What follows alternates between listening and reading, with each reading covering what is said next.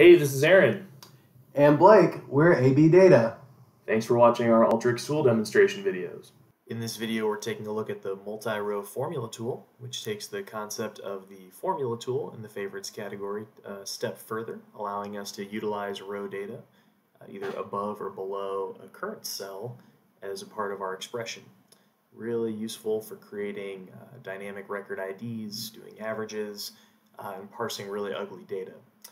So really the key to understanding the multi-row formula tool is understanding how the number of rows being exposed really operates, as well as the values for the rows that do not exist yet. So in this case, if row 3 of our data table is the row currently being acted upon, row -1 and row -2 would both be available data points, but row -3 and -4 are rows that currently do not exist. So we need to teach Alteryx what to do in those scenarios. So we're taking a look at the example canvas for the multi-row formula tool found in the preparation category. The data that we're provided indicates a year only once for the first record in each year. And so this is a really common exercise where we would want to fill down that data point until it changes. So we would hope to see 2012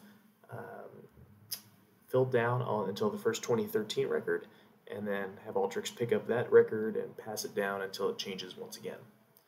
So we can use the expression box here, and I'm going to pull in a conditional function. So we love the flexibility of the syntax of Alteryx. We can break each component here onto a new line. So we're going to use the isNull function. So as we're operating on an active row, if that year is null, then we want to look up one place. So in the variables list, we now need to be careful if we're using the row +0 or the active row to reference a variable, or if we want to use the row above or row -1. And in this case, if our year is null, then we want to pull that value from above. So we would, for the true condition, want row -1 for the year. So if the current year is null, then look above and copy it. Otherwise, leave the year value alone. So you'll notice that the field reference for year doesn't have a ±0 if it's a current year, current row or active row reference. And then the multi-row references will either have a row minus number or a row plus number indicating the direction. So the fill down formula is a very common use case for having the multi-row formula within your workflows. The next example, we're going to create a grouped record ID where the record ID for each product should start at 1 and then be serialized all the way up until the product changes.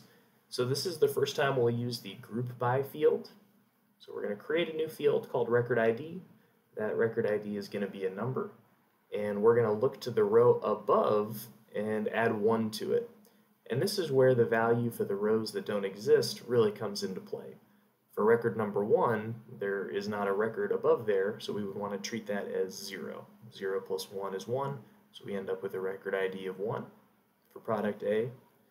And when we get down to record number 31, which is the first record for product B, we see that record ID starts over again, as well as record 61 for product C, and so on down the data table. Just a quick shout out to another one of our favorite tools, the tile tool.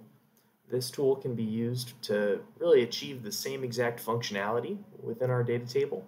So if we want to have these grouped record IDs, we might choose the unique value method within the tile tool. Lots of flexibility within Alteryx as always. The multi-row tool can be used to reference a variety of different rows in a vertical orientation, either above or below.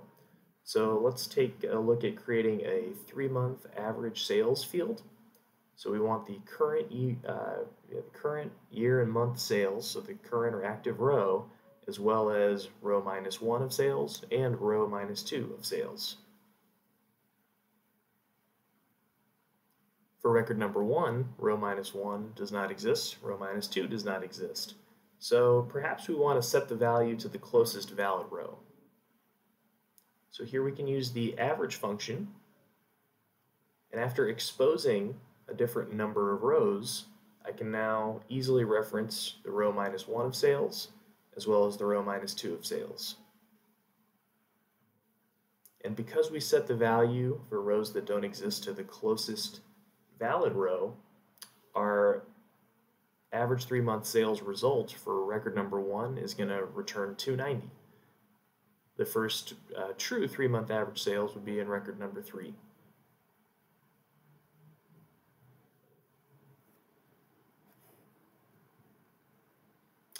The next example is going to have us taking a look at creating a flag where we're looking at a timestamp, and if that time is less than 30 seconds from the record above it, then we want to say yes, create a flag. So here we can drop in another if-then conditional statement, and using the date-time difference function, we can look up one cell reference for the clicks field, and counting the number of seconds, determine if it is less than 30 seconds. Thank you for learning with us today. Good luck on your Alteryx journey. For more information on custom training, managed service automations, and more, please visit our website at abdataconsulting.com.